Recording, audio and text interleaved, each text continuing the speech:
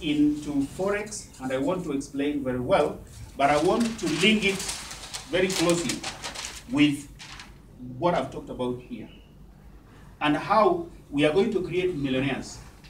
And for those who will listen keenly, I can assure you 2 years from today,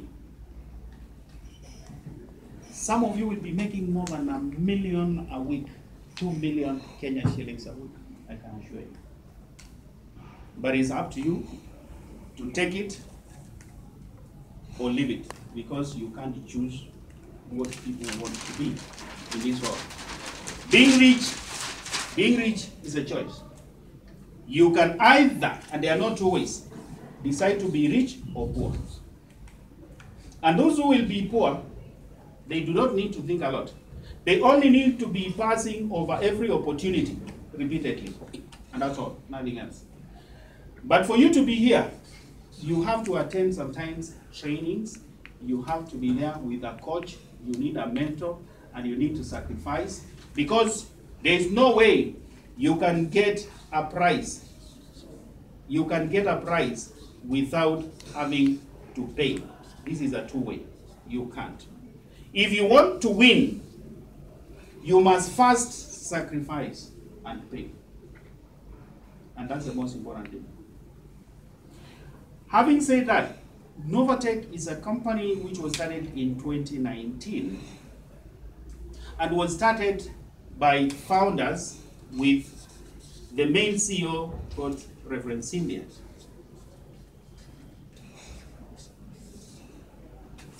I happened to meet this lady way back in 2016 when I was doing my businesses around Africa, and that particular day I was in Congo, Kinshasa.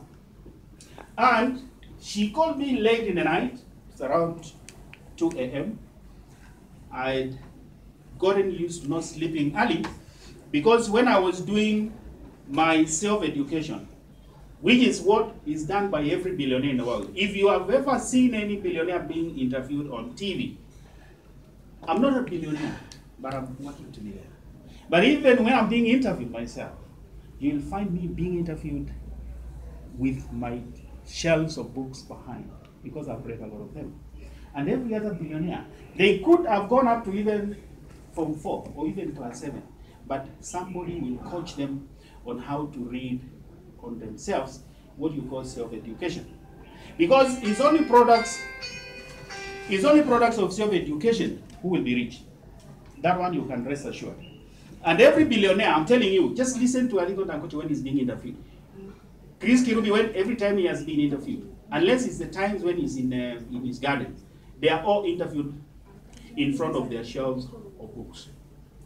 And the reason why I say that, you have to pay a price, you have to sacrifice to get some information so that you can be rewarded. It never happens for free. So when this lady was calling me, I had gotten to sleeping very late, because I was told by Donald Trump's secretariat, when he was not a politician, he was purely a business person. And the first thing I learned from Donald Trump, I have all his books and I've listened to all his videos, if I may tell you the truth. He indicated to me one time that never get used to sleeping early, because majority of people who sleep early are tenants and are very poor. Anybody who has got a tendency of sleeping by 9 and 10, Donald Trump believed that they must be people who do not have a lot of things to do. And I then started studying till very late. So this lady actually found me awake, and that is how I got out of